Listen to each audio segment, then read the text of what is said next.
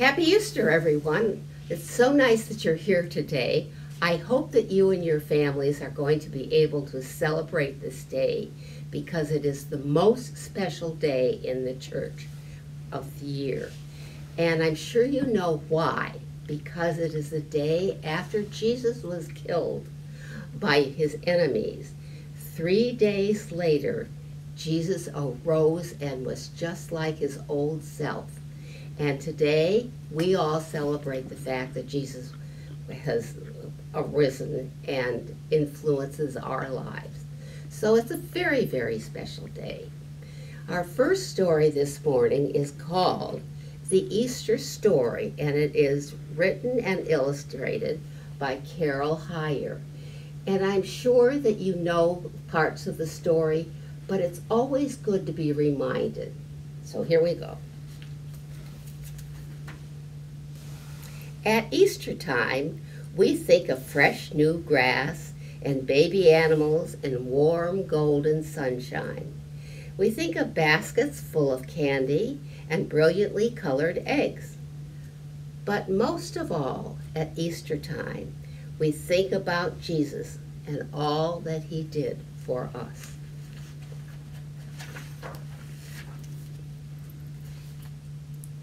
Jesus was born in a manger in Bethlehem on the first Christmas day. A great star shone in the sky above the stable, and its sparkling light led shepherds and great kings to the baby Jesus. They brought gifts and knelt to worship the newborn child, the Son of God. Many, many years before the prophets had heralded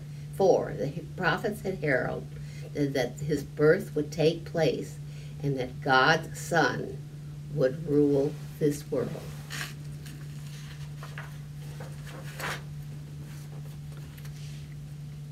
When Jesus grew to be a man, he traveled across the country, healing the sick and the lame and teaching about God.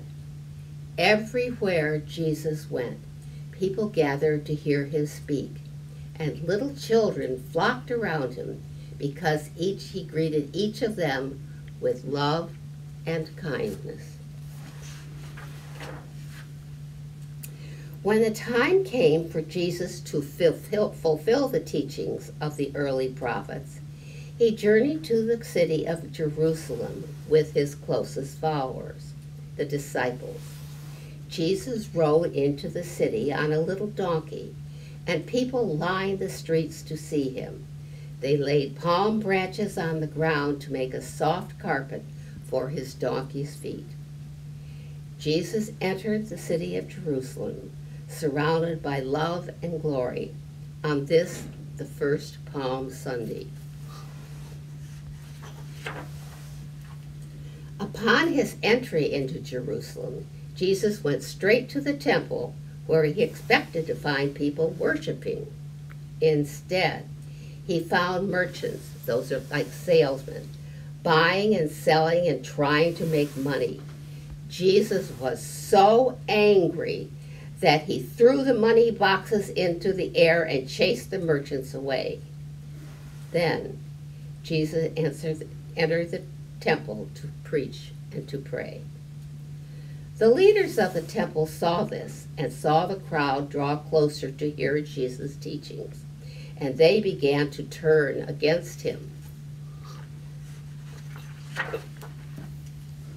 Inside the temple, Jesus told wonderful stories called parables, and I know you've been listening about parables in Godly Play, and debated the law which the chief priests and the elders of the temple. The leaders of the temple did not like to see the people listening so closely to Jesus, so they asked him questions and tried to trick him into saying something wrong. When asked what was the greatest commandment of all, Jesus answered, "Love God with all your heart. And this I give you as a new commandment, love your neighbor as yourself." As Jesus continued his teachings and more people followed him. The leaders and chief priests grew more fearful of him. They began to plot against Jesus and looked for a way to have him arrested. On the night of the Feast of the Unleavened Bread, Jesus said that the 12 disciples gathered together for the traditional Passover meal. Sometimes this is called the Seder meal, and sometimes when we're not during close time, we celebrate it here too. When they were all seated around the table, Jesus took a loaf of bread and gave thanks to God. He tore the bread into pieces and gave them to his disciples. He then passed around the cup so that each disciple could have a drink. Jesus knew that this would be the last time he would sit and eat with the disciples. But he asked them to remember him in the future by gathering together to share this meal. This was Jesus' Last Supper, and we can celebrate this on Sundays during the year, and it's what we call communion here. Some churches call it the Eucharist. After supper, Jesus and some of his disciples went to the Garden of Gethsemane, and Jesus went off by himself to pray. When he returned, he found that his followers had all fallen asleep. As he tried to awaken them, a large crowd of people arrived, carrying torches and weapons. Sent by the chief priests, these men arrested Jesus and took him away.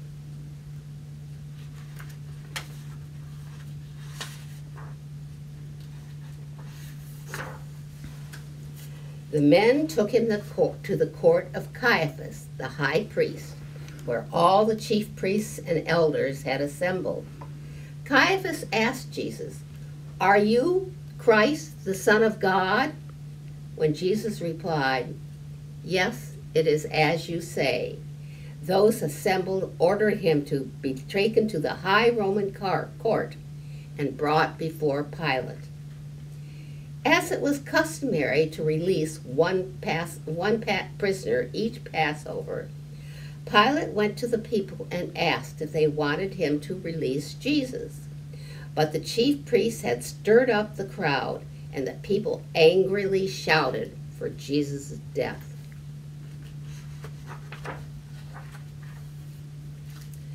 Pilate let the crowd take Jesus away, and the soldiers put him on a cross.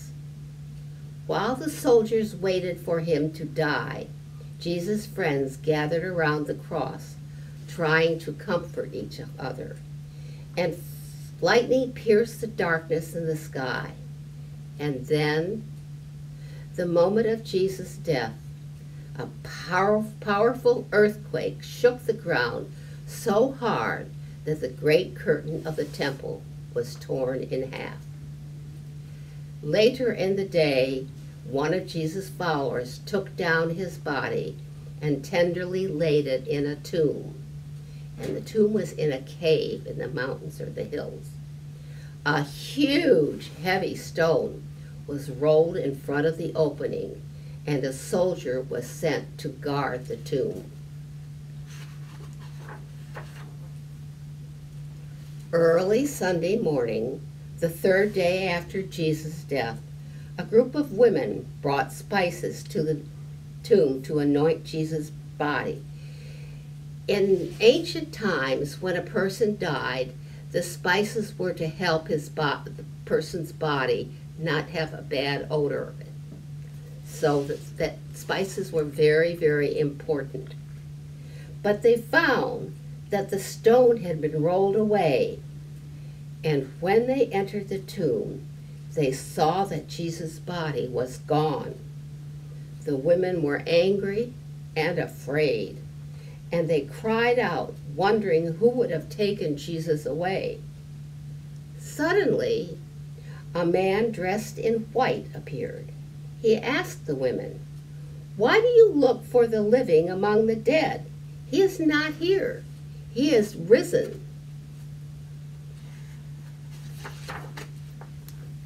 The women ran to tell the disciples of the disappearance of Jesus' body. When they heard the news, two of the disciples returned to the tomb with one of the women, Mary Magdalene. They entered the tomb and found strips of linen lying on the ground, and the burial clothes folded neatly nearby. The disciples left the tomb feeling sad and afraid because Jesus had been taken away. Mary Magdalene remained alone outside the tomb weeping. As she sobbed, she heard a man's voice ask her, "Why do you cry?" Not looking up, she replied, "Sir, if you have taken Jesus' body away, please tell me where you have put him." Then the man said, "Mary." And she lifted her head to see Jesus standing before her. Jesus was alive and talking to her. Mary ran to the disciples, who rejoiced to know that Jesus was risen. Throughout the whole world, when Jesus met once more with his friends, he said to them, "Go throughout the whole world, tell all the people what you have seen and heard, and remember, wherever you go, I will be with you always, until the end of time." So this is why Christians celebrate Easter. We remember that Jesus gave up his life because he loved us. And on Easter morning, we rejoice because Jesus Christ rose from the dead and lives. And we know that because of him, we can also live. And we live our very best lives that we can to celebrate Jesus' rise. My next story is about, we call Jesus rising the resurrection. My next story is also a story about resurrection, but it is not about Jesus. And in fact, it's not even about a person.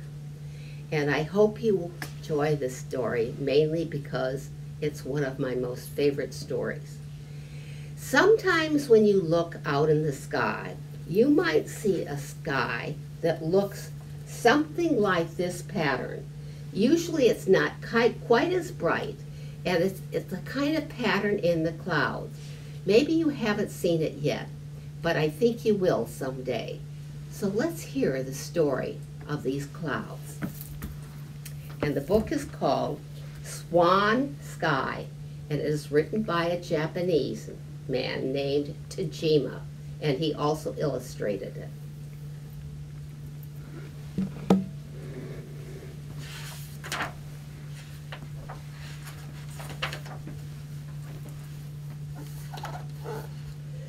Far, far away, there is a lake where the swans go in the wintertime. Can you see that the lake that's really winter, it's freezing, all the snow is up on the mountains? And that's an ice floe. And there they are, returning to the lake in the wintertime.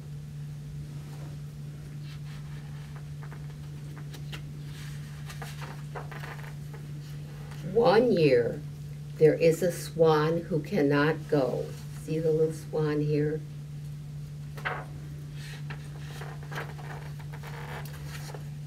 Her family stays with her long after the other swans have left.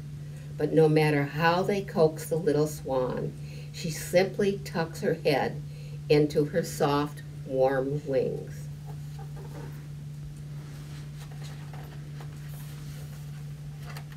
Spring comes to the cold land, and flowers burst from the earth and blossom. Still the young swan does nothing but lie quietly by the lake.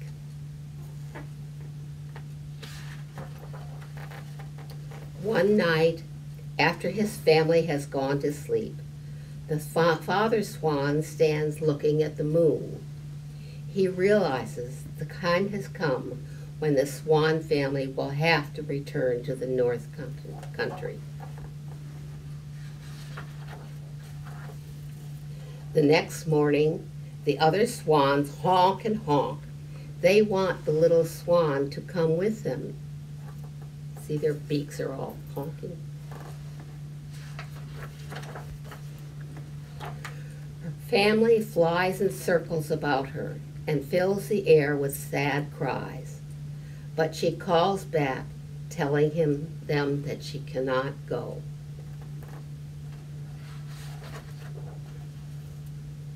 Soon, the swans disappear beyond the mountains. The young swan's last goodbye echoes across the empty lake. She is alone.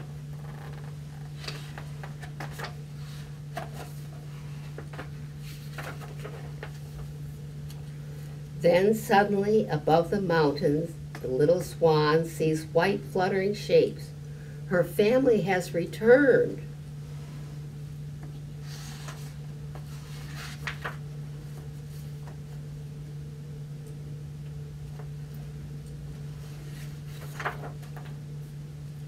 That night, they rest together in the moonlight. The young swan buries her head in her feathers. As she sleeps, her family gathers around her. Before morning, she dies.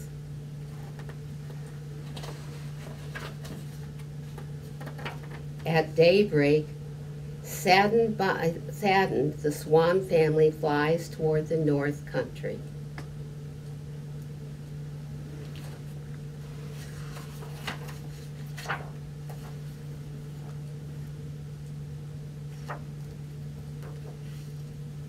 When they reach their home, other swan families have already arrived. Nesting has begun. Still, the land feels empty to them. You see what's happening in the sky up here? You see sort of this pattern of wings. Then, in the cold sky, the morning light begins to break through the clouds. The swan family thinks of the little swan. Can you see how the swan's body is becoming the cloud pattern? And as the sun shines boldly down, they feel its gentle warmth. Spring has come again. Wah! Wah! They call to the bright northern sky.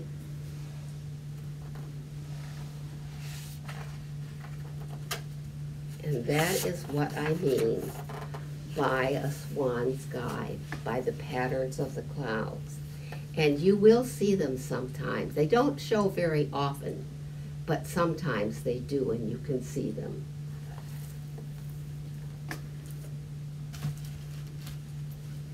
I want to close with a poem by Nikki Grimes, who has written a lot of children's books. And it is about Jesus' resurrection. So we're going back to end this session with Jesus. And this is the soldier that was to stand by until Jesus died on the cross. So this poem is about the soldier's thoughts, and it's called To Be Continued. Don't tell me he's God. I pierced his human side, used my daily sharpened spear. In time, I'm certain someone will explain how he can be here, preaching still and rising on the wings of the wind, which I think is a nice end about Jesus' resurrection and about the swan too. So can we have a little Easter prayer, please? And I will say a line and you can repeat it after me. Bow our heads and close our eyes and fold our hands. Dear God, thank you for giving us Jesus Christ on both this land and across the divide into your land. Help us to learn to be loving and peaceful like Jesus. We ask this In Jesus' name and his memory, and in God too. Thank you very much. Amen. Thanks for being here, everybody.